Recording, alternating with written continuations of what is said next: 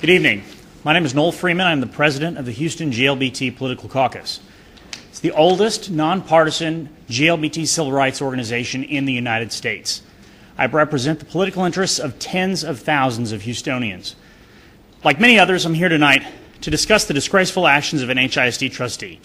On Friday, he hand-delivered to mailboxes campaign literature that told voters to vote against his opponent because he stood up for GLBT rights and because he had specifically been endorsed by the organization of which I proudly serve as president.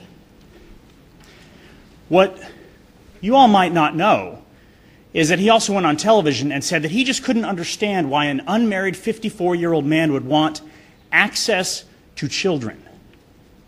That statement in and of itself and the implication conveyed therein is reprehensible and simply disgusting. But even when this blew up in the media, he didn't say, you know, I was wrong. He said, I'm still going to hand this out on Election Day. But since he thinks that the support of GLBT equality and the endorsement of the Houston GLBT Political Caucus somehow makes a person unqualified to serve on this board, I would ask him to look around himself. He might just be horrified to know that there are members of this board that are members of the caucus who have been endorsed by the caucus who serve with him. People who have been fighting for GLBT rights longer than he has served on this board.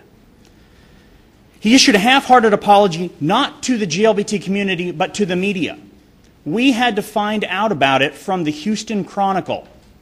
That in and of itself is reprehensible and tells us that it's not sincere if it's not to the community.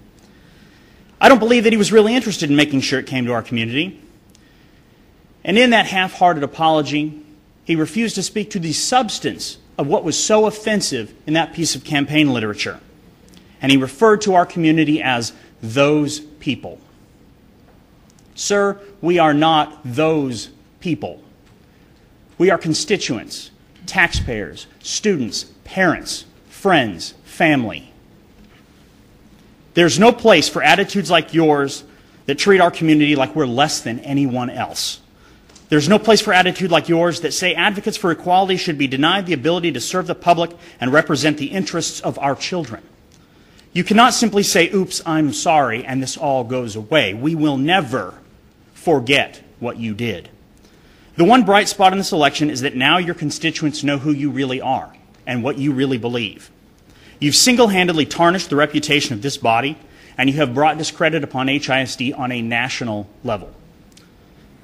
I respectfully ask this body see fit to remove you as its representative on the Texas Association of School Boards and to strip you of your title as first vice president.